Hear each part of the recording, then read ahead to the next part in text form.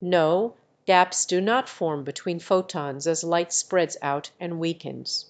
Photons are indivisible particles of light that travel in waves. As light spreads, the photons become more dispersed, meaning they are spread out over a larger area. This leads to a decrease in the intensity or brightness of the light, but the individual photons still maintain their integrity. However, it's important to note that as photons interact with matter or pass through specific mediums, they can be absorbed, scattered, or redirected, which affects the overall intensity and direction of the light.